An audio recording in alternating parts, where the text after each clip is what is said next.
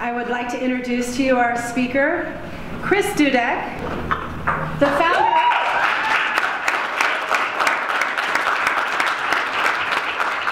founder of Dudeck Tennis, the co-director of tennis, and head pro at Westlake Athletic Club.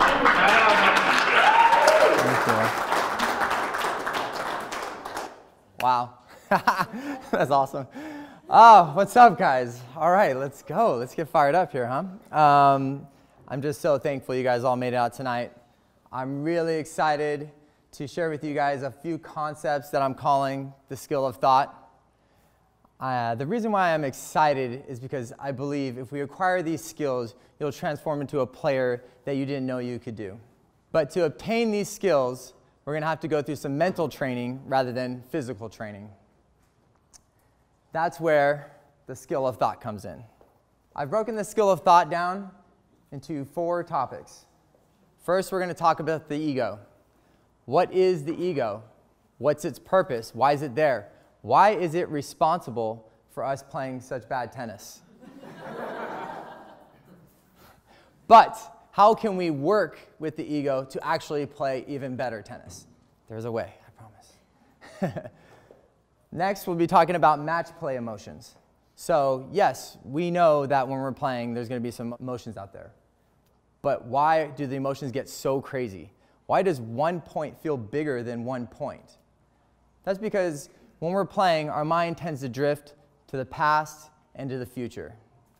So what I mean by the past is we rely on our past experiences to then set up expectations of what should be going on right then. That's a lot of pressure. Out of that, we start projecting into what's going to happen, what negative results might happen if I keep playing poorly. So you add those 2 things together, and you've got quite the heavy situation. Knowing yourself can be calming. Hopefully I can know myself right now. Knowing yourself and basically choosing a style of play. So when I'm saying choosing a style of play, you know that when you choose one, there's going to be strengths and weaknesses. When you know your weaknesses and then you make those errors in those weaknesses, then you give yourself a little bit of a break. And then you also try to figure out how to use your strengths to better win the match. So when we're looking at these seasons, and we'll know when we're looking at our entire game, we'll see that we're going through different seasons and we'll be in different spots. And so what I mean is, a lot of times you're playing well and you're thinking to yourself, wow, I'm really progressing right now. Everything's going really great. I'm becoming a better player. But what about the times when you're playing poorly, when you're lost out there? How can we see that as progress? There's a way, because they all lead one into each other. We want those failure times and those suffering times to go away, but we don't really. It's actually what we need to get to the ultimate joy. So I've been teaching for over 16 years now, and my original teachings started here, and as I would attack each issue and solve each issue, I found that there was a deeper issue attached to it. So in my original teachings, I would see someone, let's say, missing a forehand, and I would go, wow, that follow-through is not good. So then I would correct their follow-through, and I would be like, oh, a little bit more like this. And that kind of worked, but then I found that the reason why they couldn't do the follow-through every single time is because of their racket preparation. So I started developing, I really think a racket preparation should be like this. Once they started doing that every time, then they were able to follow through better. And that was all good when I'm just feeding them balls. But then once they get playing, I'm noticing they can't actually do the right swing because of their body control. The body control issue has to do with when people are playing, you know, they might be jumping, they'll lean when they shouldn't, they're falling over on their shots, or maybe they're just using the wrong stance for the wrong time.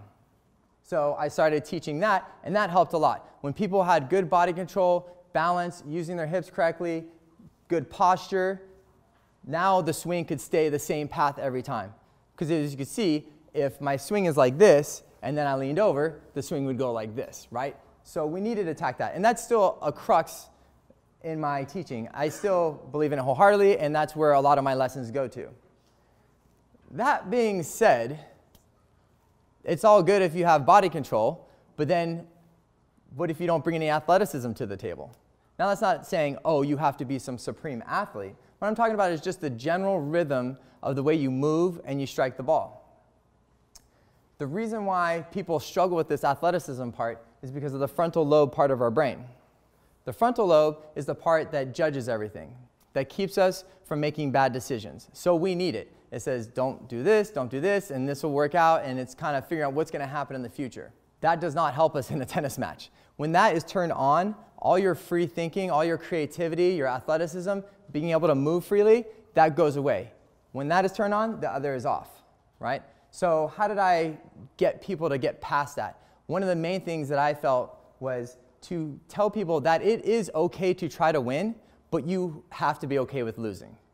Before, I would be so hung up on, the losing that I would be so rippled with fear. Then I tried to not care if I win or lose. Well, that felt inauthentic, and that didn't work.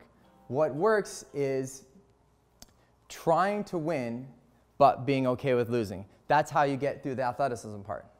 So great. Now I've got them moving with rhythm. They're setting up for their shots correctly. Everything's balanced, and we're doing good for this moment, but then the next moment it's not. Or this day and the next day it's not. And why? Why? Because the energy that they're bringing to the court, right? And so if someone brings a lot of energy, positivity, or they're pumped up and they're fired up and they're moving around great, then cool, then we can be athletic. We can go down this path. But when people were bringing no energy to the court, none of that even mattered. So I would say, hey guys, fire up, get excited, have some energy, right? That seems easy. Be positive. Don't think of those negative thoughts. Be positive. That's one that I went with for a while there. Be positive. And I am about positive thinking, sure. You can look at situations and try to take the positives and not dwell on the negatives and things like that. But overall, this whole idea of be positive and block the negative, that never worked for me. It never made sense. How can, I see one of my students out there 5-2 in the second set, ready to close it out, and they blow the second set, and I see him in between going into the third and be like, hey dude, be positive. Like, you just blew a lead. Like, how, that doesn't work, right?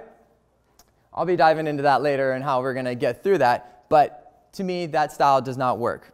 All of these steps have now led me to our thought process. Our thought process being how we handle our emotions. So I started teaching the other way around. The reason why I'm doing that is because, yes, every step is important. I'm not saying they're not, but none of that stuff matters if you don't start here. What's going on in your brain? What's going on in your heart? You have to start there and then build your way up, right? Now, of course, if I'm teaching maybe a beginner, I will give them some structural things first. I mean, you have to have some base, but pretty much for everybody in this room that I see, you guys have been playing tennis for a while, so you have that basic stuff. Could it improve? Sure, but we need to start there.